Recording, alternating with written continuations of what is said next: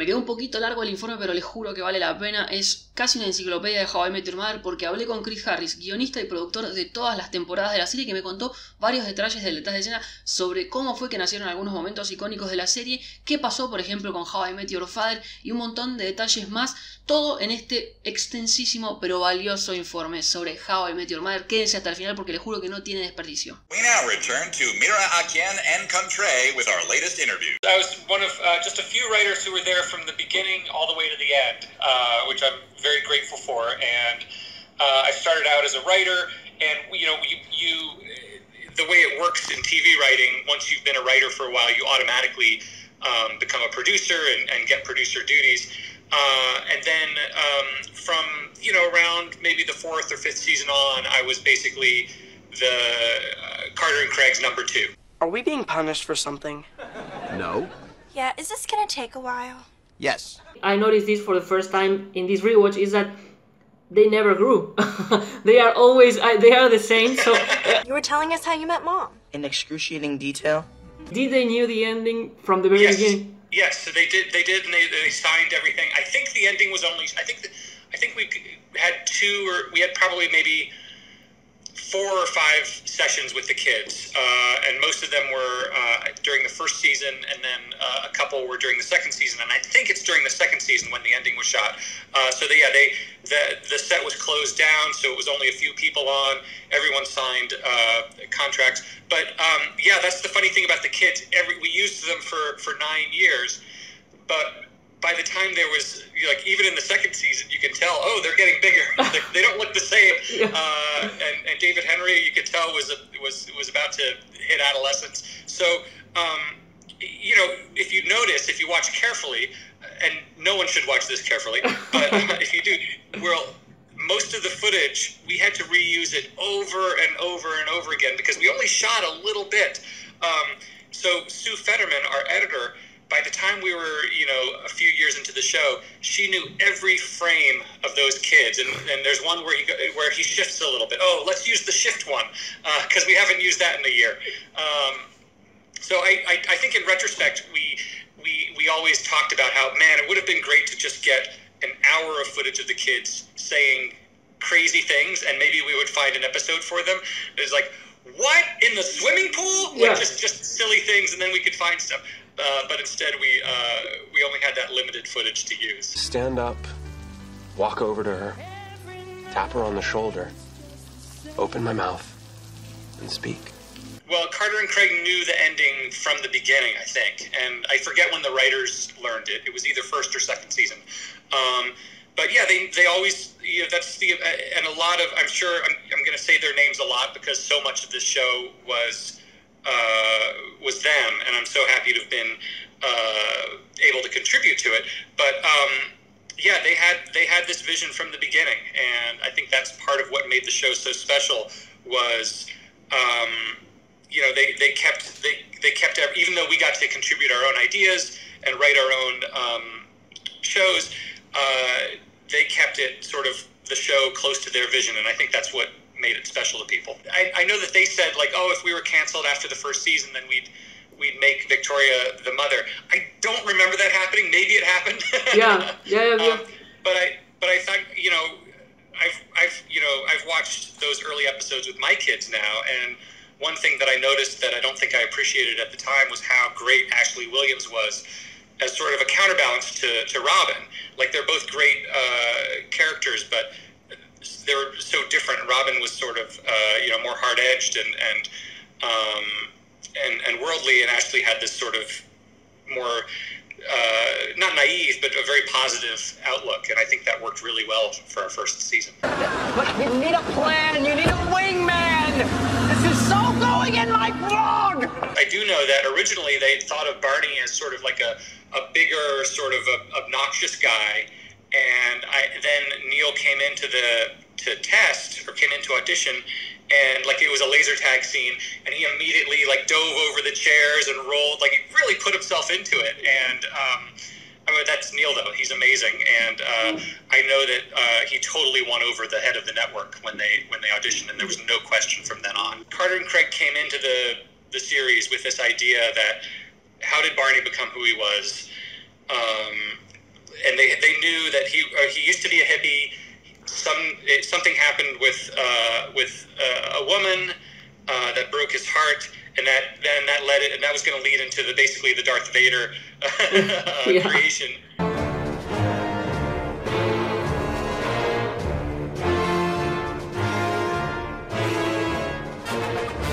We wrote more of that story around it, and had that idea about, like, okay, he's going to deliver the story in bits and pieces as a way of getting everyone else to tell their embarrassing stories, as a way of getting Ted. It was so fun to write, and talking about Neil Patrick Harris, it really, he's so precise as an actor and so amazing.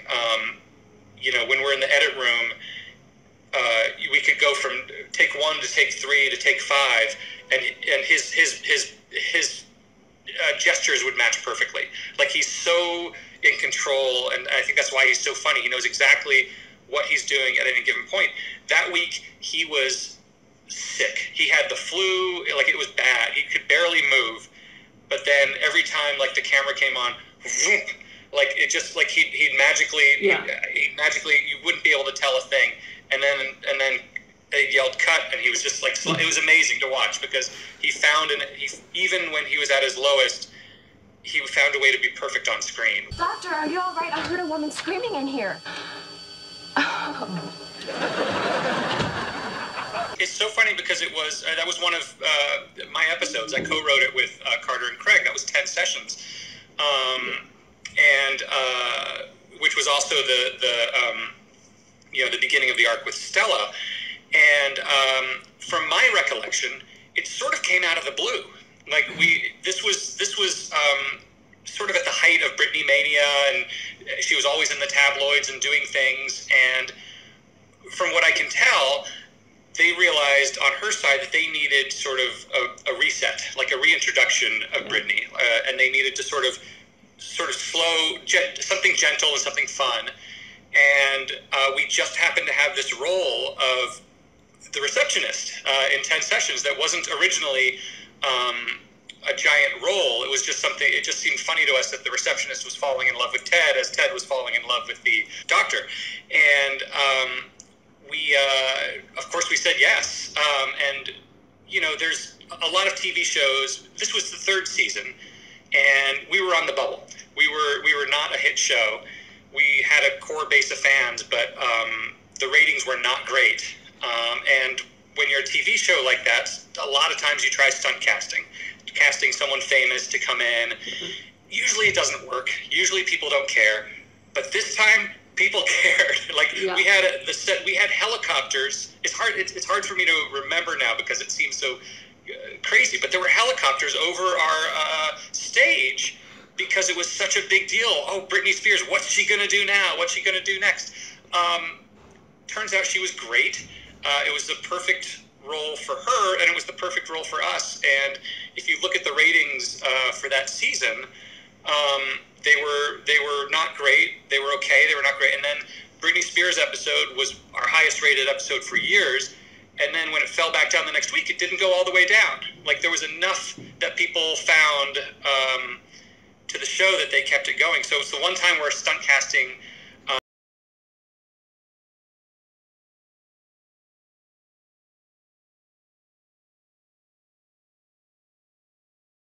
yeah, it's one of the best episodes because it's got so much. Well, it's got the Robin Sparkles, but it's also the beginning of the slap bet. Yeah. So it's got two of the biggest things in How I Met Your Mother lore started in the same episode, and I think that's what makes it so amazing. And this was one of Courtney Kang did an amazing job writing that episode. It was also one of these ideas that Carter and Craig had sort of had in their minds for a while, and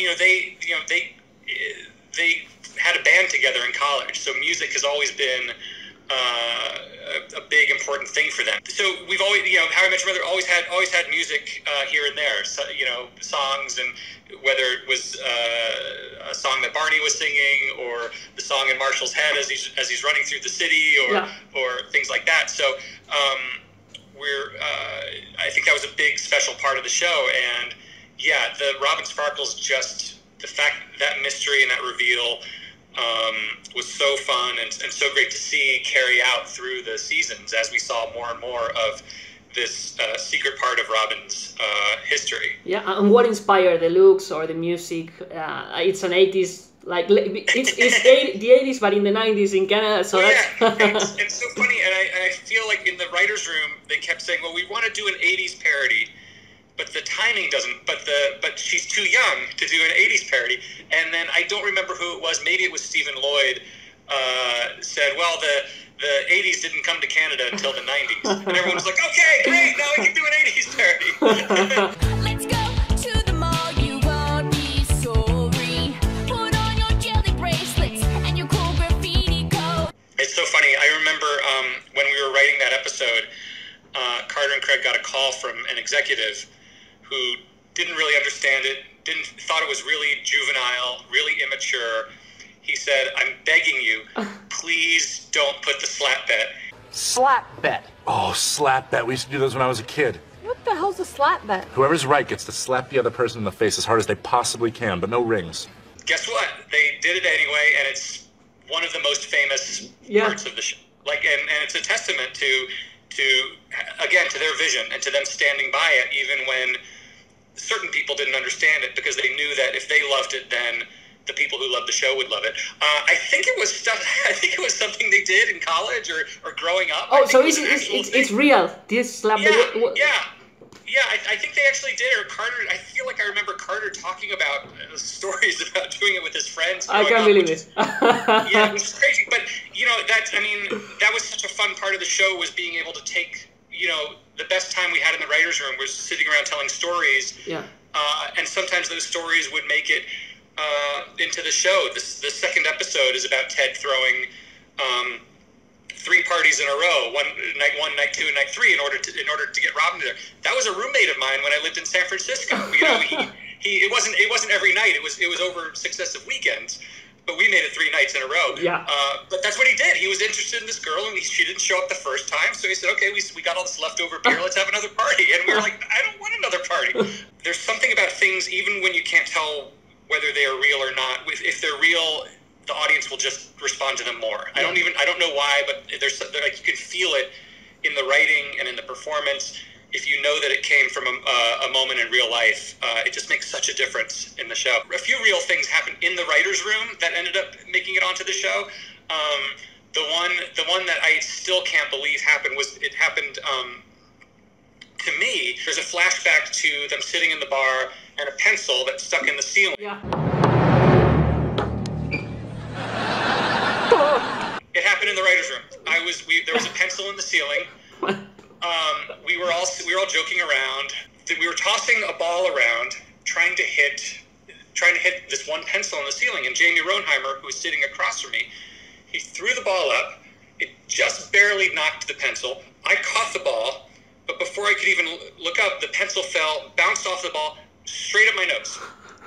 Straight at my nose. Everybody froze for about 10 seconds because they thought I might have just died. I might have just died. It's really dangerous, because it depends on how deep it went. No, it was up there.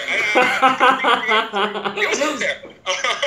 And then there was a moment. There was like 10 seconds, and then I said, "I think I'm okay," and then everyone cheered. It was, "Hey!" To understand this story, you need to know that your Uncle Marshall was doing something that lots of college kids do. He was, let's say, eating a sandwich.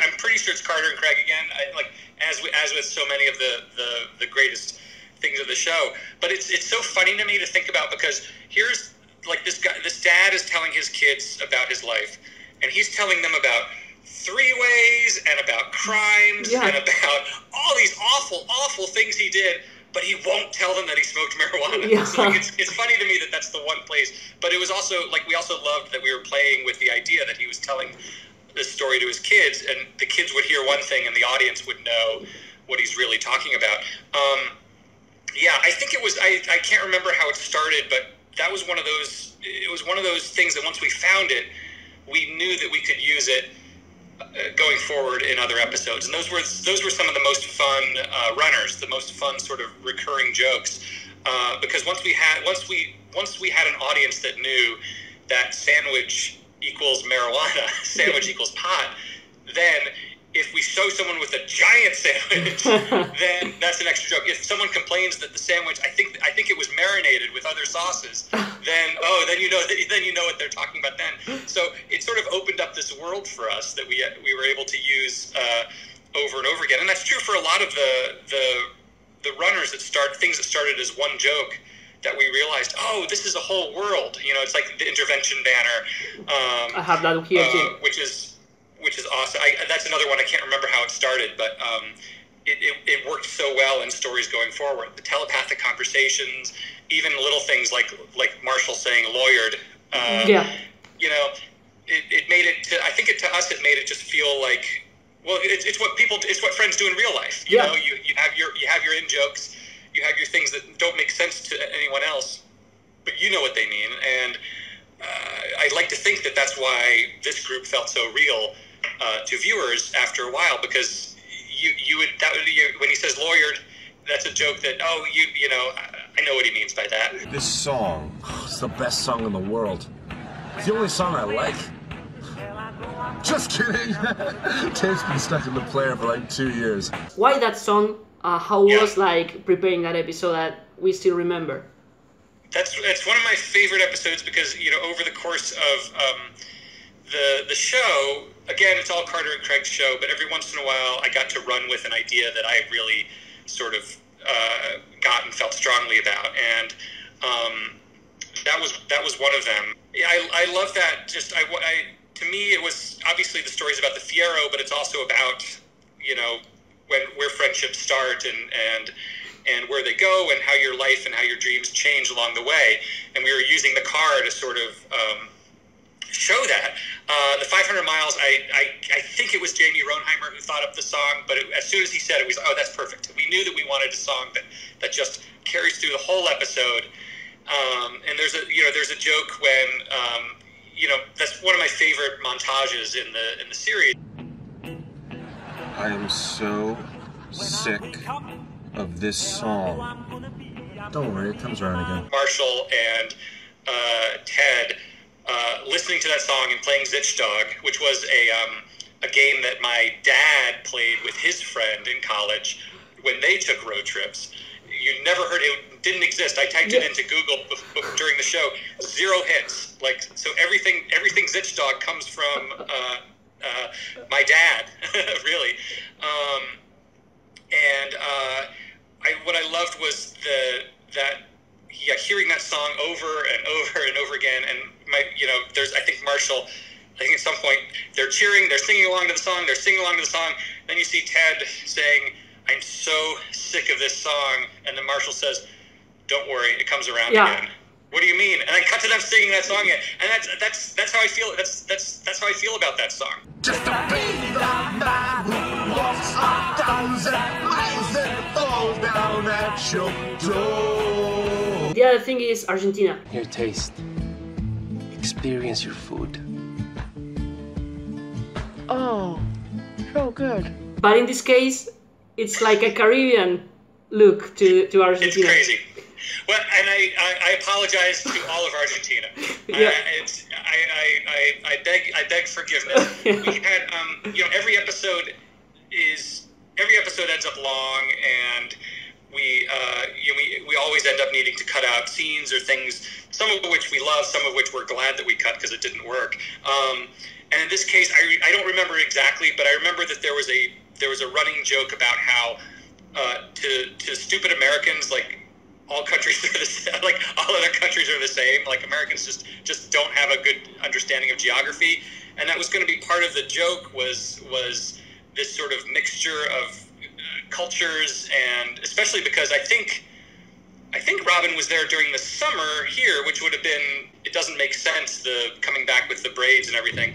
I don't remember. I think it just got, I do know that was a tricky episode that we were all, I think that episode had a lot of issues, speaking candidly. It was probably not my best episode.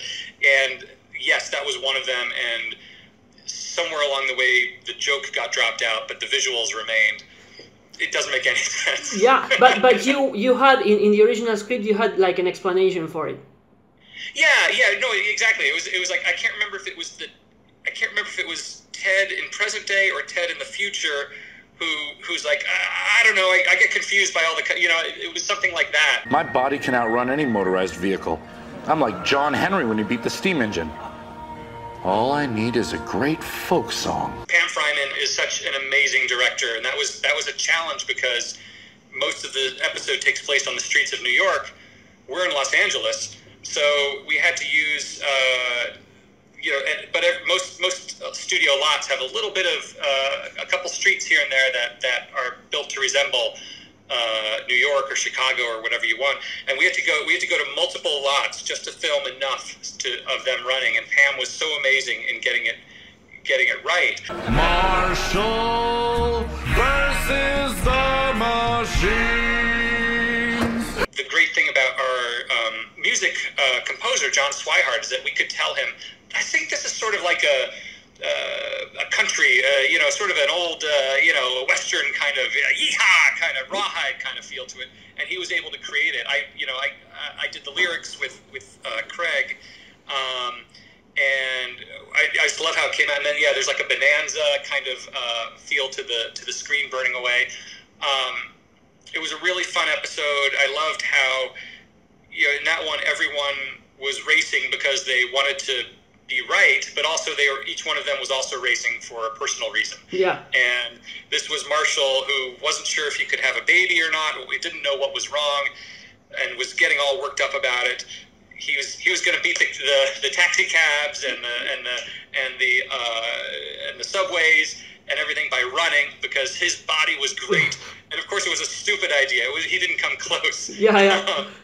And the one of the things that fuels this episode is the idea of meeting Woody Allen. Did you actually think of having Woody Allen on the show? We did, and I don't think we were able to.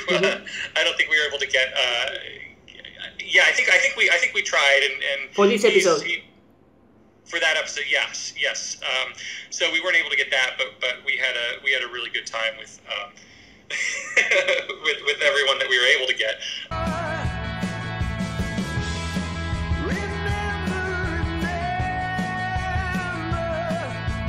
After the show ended, you started to speak about How I Met Your Father, the show. Yeah. What happened to that? It just didn't quite work at the time for Carter and Craig, and I think they had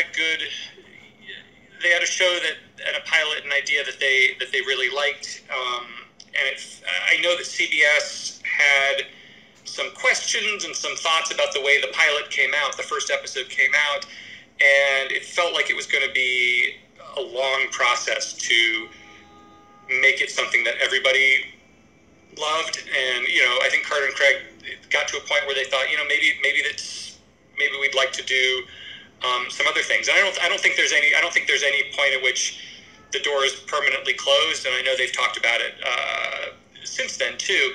But they just didn't. They did a pilot that they were proud of. It was Greta Gerwig was in it. It was amazing. So, but it at the time, I think there were enough questions that it felt like something that everyone said, okay, let's not worry about it right now. Yeah. And they were tired. It was 9 years of this show, so I don't blame them for saying, you know what, let's take a break from. Yeah, let's do something else.